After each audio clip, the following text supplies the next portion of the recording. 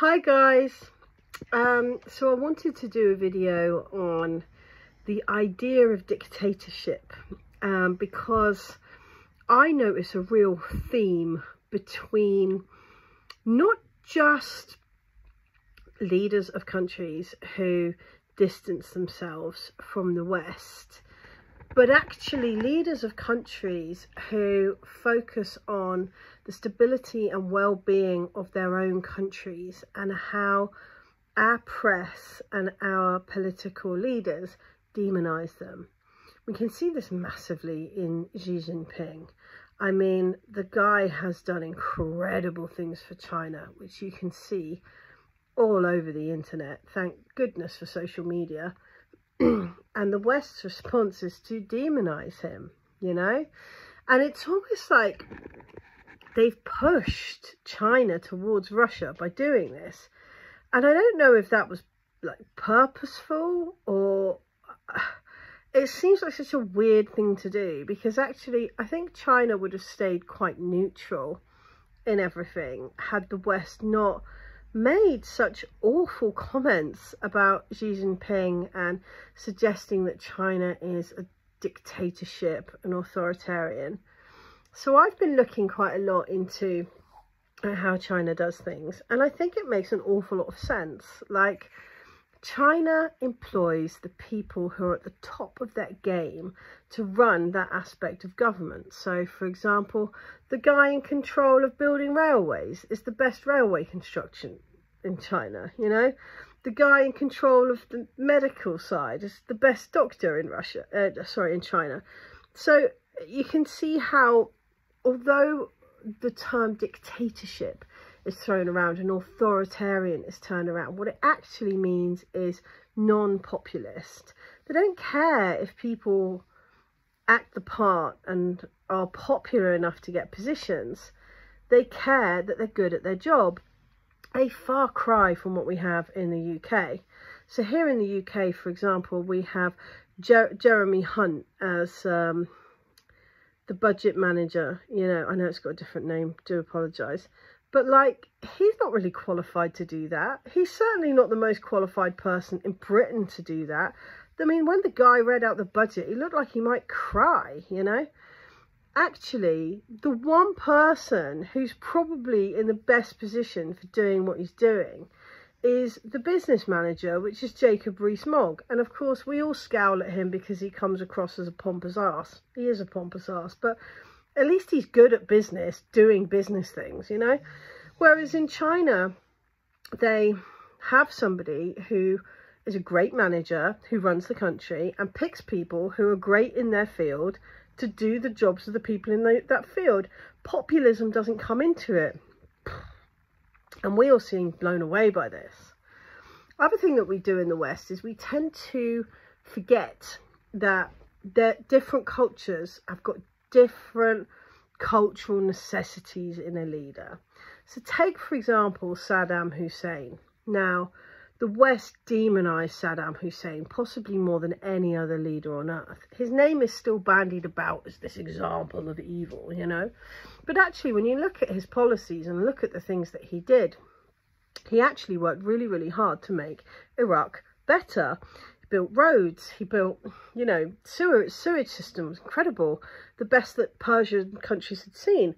And instead of praising that and actually looking to that for examples of how we could do better, instead we demonized him. And I think that that's a really important aspect of propaganda that we all kind of need to be aware of. Same can be said for Assad. Gaddafi, classic, built the biggest man-made river the world had ever seen.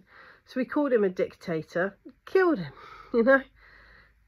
It breaks my heart that we do this to these men.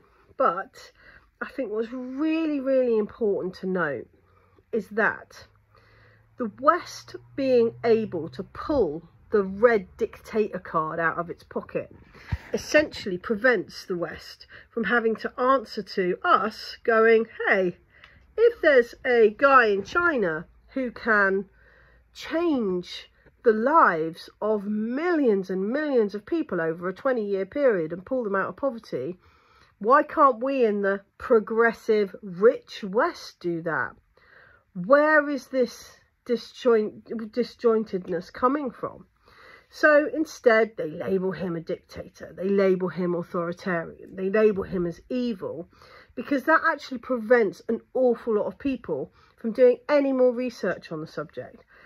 Vladimir Putin, I mean, goodness me, if you just listen to the guy speak, and I often say, like, Vladimir Putin is the best Russian propaganda that there is, because listening to him makes you, like, want to be ruled by him. Do you know what I mean? The guy really has his ducks in a row. But more than that, if you look at his credentials for running Russia, Masters in Law, Doctorate in Economics, and that is really, really clear with how he's dealt with pretty much every situation he's come into. But he does it in a slow, clear, concise way. The Russia that Vladimir Putin took over in 1994 is very, very different to the Russia that he's in today. And for the better, you know?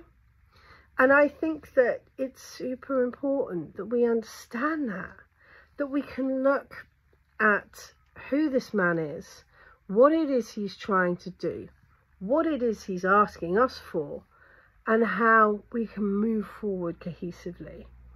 But for that to happen, we have to accept that our political class are going to put pressure on us to see men who are doing a better job than them as bad people. Because if they can put that bad person onto those men, well, then they've won. Because we won't look at what they're doing right, you see. I think Xi Jinping is an amazing example of a decent leader of his people. I think Assad is a definite example of how even in a wartime a man can do what's best for his people and is loved by the people of Syria. Whether you like it or not, Assad can walk through the streets of Damascus and people are just happy to see him. Do you think Rishi Sunak could do that? Xi Jinping is going to the most remote parts of China. I mean, there was a video I saw where he'd taken a plane, a train and a bus for like a day to get to this remote part of China so he could make sure that people had enough to eat. The policies that he's putting in place are so important for the people of China, and it's high time that we all respected that. And the way to respect that is to stop pushing our own premeditated Western ideals onto other people. Democracy, has it ever worked? Has it ever had the chance to work? I spoke a while ago about how France has never really had the chance to become a proper democracy because they've always been in a hangover from the French Revolution, a hangover from the Napoleonic Wars, a hangover from the First World War, a hangover from the Second World War, and then bam, wham, bam, thank you, ma'am, straight into the EU. Where's the space for democracy in all of that? It doesn't exist. Is democracy nothing more than a utopian way of dismissing the benefits that can be found in other cultures? What are we going to start seeing in countries like Iran, Saudi Arabia, Pakistan, when we actually stop, take a breath, remove ourselves from this arrogance, adopt some humility and look? Because I think that the answers to our problems here in the West lie in how these incredible leaders are dealing with things in the East. And I can't finish this conversation without discussing Africa. I would say the one place you can find democracy in the world in any sort of true form at the moment is in Africa. African countries have grown up. They've grown up, and I don't want to sound elitist when I say that, but these are countries that have been kept in poverty-ridden, awful conditions because of us, and they've grown up.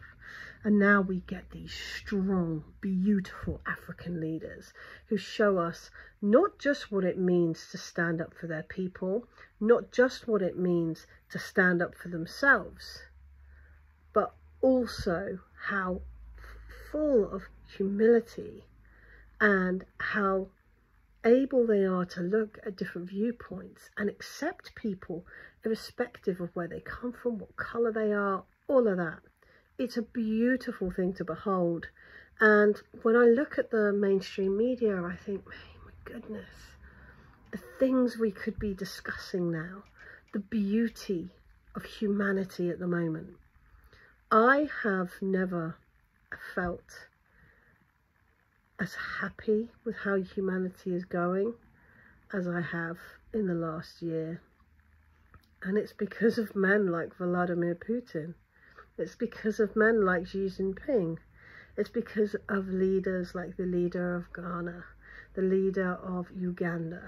You know, these are the people who I look up to as examples of what we need to find in a leader. And all we need to do is to just stop and look